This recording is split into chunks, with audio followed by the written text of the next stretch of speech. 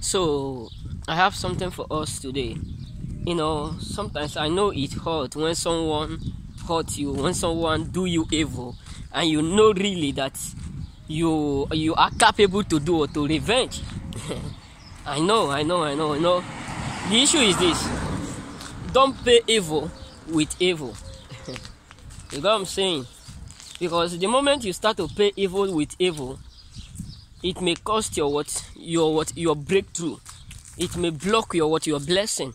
So listen, if someone have hurt you or people hurt you before and you tried all your means to revenge, believe me, let them go. Just learn how to go and do it and move on. Leave the rest for karma. It get why. I have eaten this afternoon. Guess what? Leave the case for karma. The battle that you are unable to fight, the battle that you are stressing yourself over, leave it for karma. Karma know how to treat them more better than you. Believe me. Karma know exactly how to teach them lesson more better than you. So if someone have taken advantage of you, if someone have taken your kindness for granted, have taken one thing to another, have taken yourself for granted, leave it for God. Just leave the case, leave the battle for God. Don't stress yourself. Don't try to do it to pay evil with evil. Rather, pay good with evil. Do you know what the Bible said? The Bible makes us to understand what it said. The more you do good to your enemy, the more you pray for them, it's like you are pouring a hot charcoal on their head. So if someone did you bad, or someone wronged you, or someone do you evil, instead of you to revenge by doing them the same thing they did to you, guess what? Just leave it. Let it go. In time to come, they will realize what they have lost, and it will come to pass that what they did to you, they will also do it, encounter it times 10.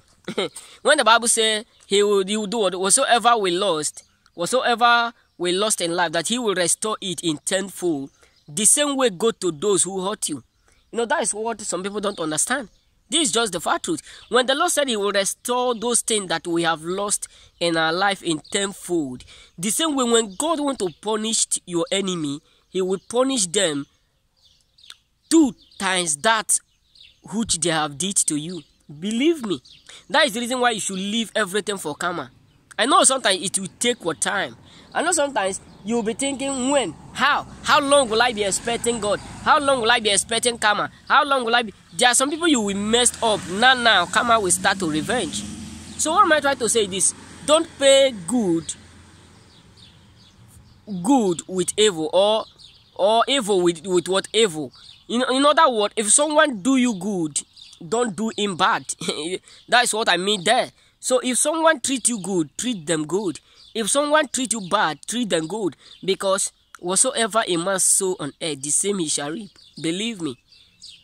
Some people said, if I did it before I died, I will not. The truth is this: I have seen a lot of people who do evil right in my face.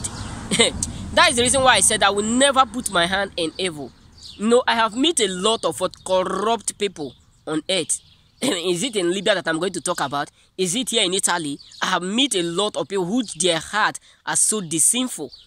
So what am I trying to say is this: I've seen a lot of people who do bad to the extent that they don't care if they can go to any level to hurt you. But it's come to a point when they are about to die. You won't understand. You won't understand. They go through here right from there. Most of them become like what I don't know what to describe them. Not 2, not 3, not 4 that I have seen with my eyes. Not the one that I do used to hear. Not the one that the people tell me. Not the one that my elders explain in my presence, because I do used to stay with elders. As you see me, I don't stay with young boys. No, that is the reason why I don't have friends here. Because all my friends that I have right back home are elders. because I only do used to go out with others. Oh, the bed.